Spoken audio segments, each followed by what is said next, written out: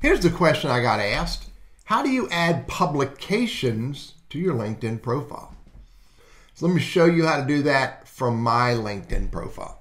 Now, if you don't have any publications on your LinkedIn profile at all, you can go to Add Profile section, which is right here.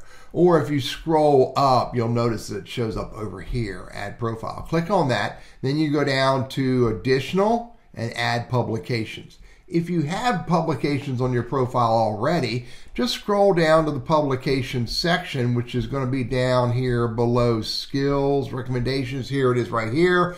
And you can hit the plus to add a new publication. When you go add a publication, you got to give it a title, and I recommend you give it a title that is meaningful. Blocking, I'm going to do it this way, blocking iPhone callers. This is the one I'm going to share.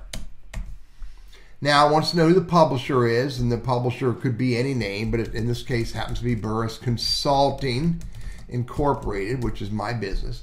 Wants to know when it was published. It was actually published today, 2024. There we go.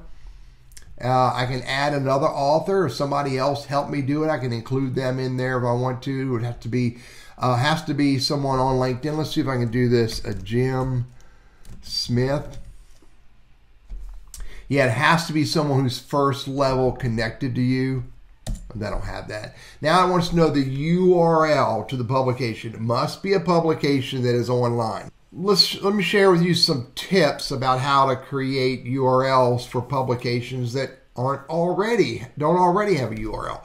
Number one, if it's a Word document or a PDF that you have in email or it's in your computer somewhere, you could take that PDF or you could take that Word document and you could put it in Dropbox, or you could put it in Google Drive or Box.com, one of those places.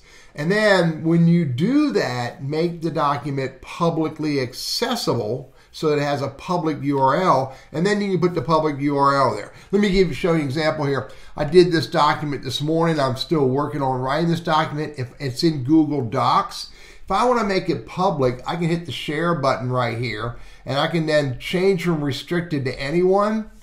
And now I can copy that link, and I could take that link. Let me go ahead and just use this as the example, and I can put that link right here, paste it in there. Now you get 2,000 characters to explain what this publication is all about. Let me put some text in there. Give me a minute. I got to change the title because it's the wrong title. Now I have the title, the publisher, the date. I have the URL, which is the Google Drive document. And then I have my little description. Again, you get 2,000 characters, so it would be beneficial for you and for the viewer if you wrote a little bit more about what you're sharing here. But once you've done all that, you hit save. Now if I scroll down to publications, stay safe using your iPhone. There it is right there. If I click on show the publication, you can see it in the bottom left-hand corner of the screen. It's basically going to open up the Google Doc that I have open. Click on that. And this is a flaw right here. I don't like this. It actually opened it up in place where LinkedIn was. I wish it would open up in another window. But there it is right there. And again, because it opened up in the same window, I have to hit back to take me back to LinkedIn. I'm going to scroll down to publications. Again, there's my publication. And again, when I hit the plus, the key is you need to have the URL to the publication you want to share. If it's not a shared document, you need to put it somewhere where it is shareable, and then you can put that URL into this publication.